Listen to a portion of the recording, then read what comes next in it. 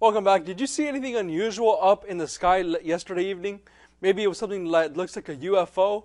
If so, no, they're not aliens. Many of you sent us images capturing a rocket that SpaceX has launched Monday evening of the Falcon 9 rocket from the Vandenberg Space Force Base, sending 22 Starlink satellites into orbit.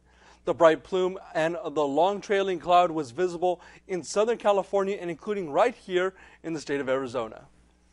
And in what's trending, everyone, last